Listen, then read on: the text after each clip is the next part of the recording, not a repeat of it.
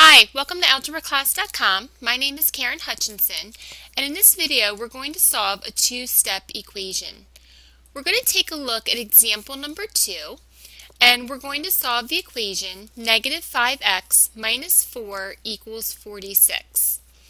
This is a two-step equation because there are two steps that we need to perform in order to get x by itself. X is the variable, and that's what we're solving for. So we want to get it by itself on the left-hand side of the equation.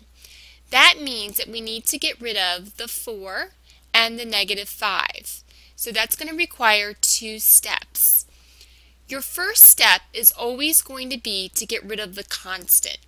The constant in this equation is the 4. It stands alone, does not have a variable attached to it. So that's why we call it a constant. That is the number that we're going to get rid of first. We're going to use our opposite operations in order to get rid of the 4, and we're going to do that by adding 4 to both sides.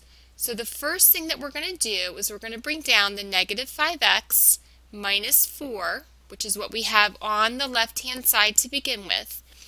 And then we're going to ask ourselves, what do we need to do to get rid of minus 4?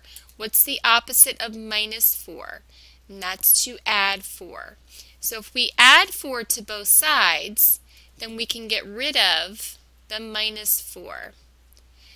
And remember, the rule is whatever I do to one side, I must do to the other side. And that's why I'm adding 4 to both sides of the equation. Now the reason that I did this is because think of this now as a negative 4. Negative 4 plus 4, that's 0. That's how I've gotten rid of it on the left-hand side. So now I'm going to bring down what's left. On the left-hand side, I still have negative 5x.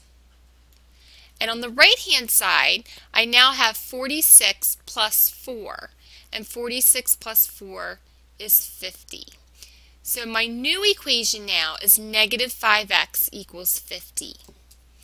Now this is now a one-step equation. I've completed one step and I have one more step to go. So now my goal is to get rid of this negative 5. This is the coefficient of x. We always get rid of the coefficient last. Since this technically says negative 5 times x, I need to use the opposite operation. So the opposite of multiply is to divide. So I'm going to divide by negative 5 on both sides of the equation. I want to keep the equation balanced, and that's why whatever I do to one side, I must do to the other side. So negative 5 divided by negative 5 is actually 1, and 1 times x is just x. And that's how I get x by itself. So I have x equals, and then 50 divided by negative 5 is negative 10.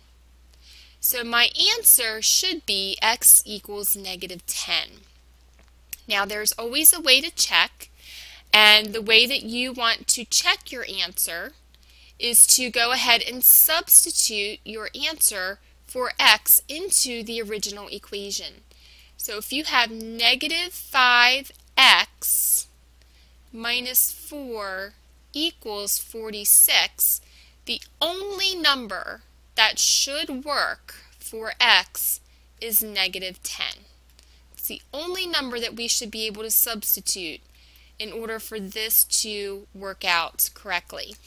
So let's see. Negative 5 times negative 10 is positive 50. And 50 minus 4 is 46. So that does work out. And that's how you check your answer. Okay? So again, this was a two-step equation. We performed two steps in order to solve.